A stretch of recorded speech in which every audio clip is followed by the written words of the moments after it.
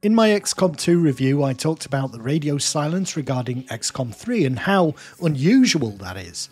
The most successful turn-based tactics game of the 21st century should have received a third entry in the series by now, surely.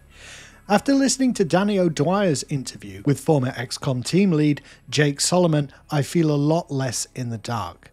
First up, I would encourage you to subscribe to NoClip's Dear Dwyery podcast so you can listen to the interview in full. And while you're at it, consider supporting NoClip. They create some of the best video game documentaries on the net. But basically, the full interview sheds light on why we haven't heard anything about XCOM 3 yet, and Marvel's Midnight Suns seems to be the key reason. I mean, I'll tell you, as I'm happy to always just say exactly what it was.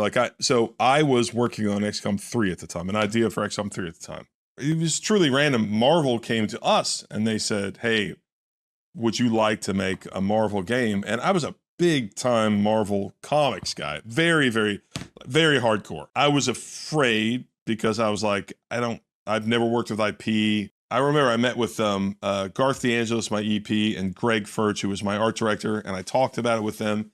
I was like, I don't know about this. I really don't know about this. We were just about to start up X3, and I was like, I don't know about this. And then, that weekend, I think I even knew then, I was like, this is, once it got into my head, I was like, I have no choice. I must make this Marvel game. All I did was start designing a Marvel game. The minute they said that, I was like, I'm designing it in my head.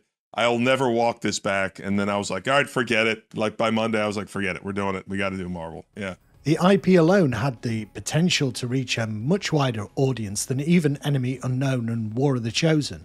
The market for those games, it's a small slice of the gaming pie, so anything that increases visibility and broadens the appeal, that's good.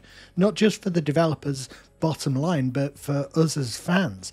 More people with an interest in the genre means more games developed of that type for us to play. I did suspect that Midnight Suns had something to do with the lack of XCOM 3, but it's difficult to know for sure how a particular game studio works. Multiple teams working on different games, it's not unusual at all. But it seems that at Firaxis there was this one team led by Solomon working on XCOM, and they had to make a choice.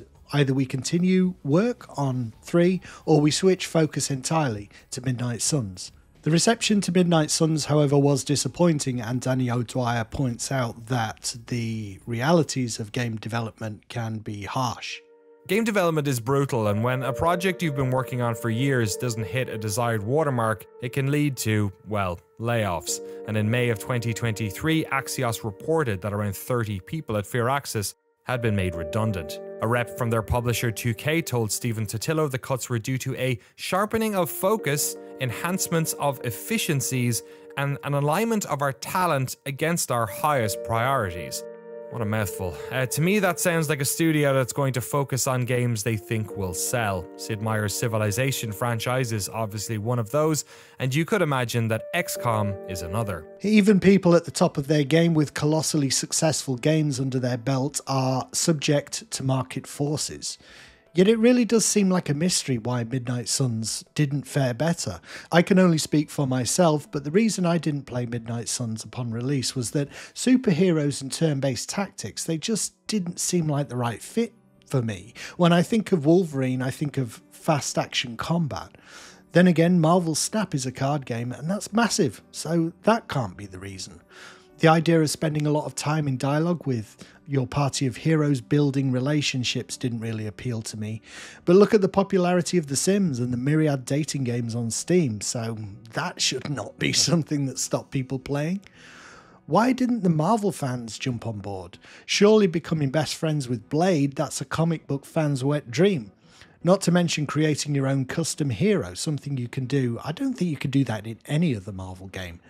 Yet the interest just didn't seem to be there widely with that larger audience. The game got good review scores, has got good review scores now, but I don't think it's hugely popular.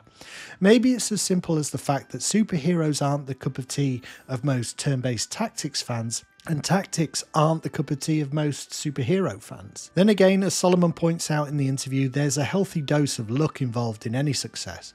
Perhaps Midnight Suns was simply unlucky. COVID-19 meant the global economy was in flux. People didn't know what might befall them next, so perhaps they were being cautious with their money, although the massive growth of the games industry during the pandemic seems to contradict that. The game released 3 years after Avengers Endgame, generally considered to be the peak of Marvel's popularity, after which we've seen a decline in interest, so maybe the timing was off. Whatever the case, for our purposes as XCOM fans looking for an explanation as to where XCOM 3 might be, I think we have the clearest picture yet. And the new team at Firaxis will surely have their own ideas about how to proceed, meaning they've likely started from the beginning again after Mr. Solomon left. I suppose the main takeaway is that XCOM 3 is still in development at Firaxis, with different people working on it, but at least at the same company, and that in itself seems like a miracle these days when people are being laid off left, right and centre, companies are being merged and disbanded in the wake of disappointing game releases. Jake Solomon and his team will be a hard act to follow, but there are many talented developers out there just waiting for a chance to show what they can do, and we just have to hope that they will stay the course, not get distracted when DC comes knocking. Imagine being able to romance Batman. That would bring in the crowds, wouldn't it? Thanks for listening, guys. And as I say, don't just listen to my interpretation of the conversation. Go and listen to the actual interview itself. On the No Clip podcast channel, I've put a link in the description of this video. Thanks for watching. I've been Nabyet, and I'll see you next time.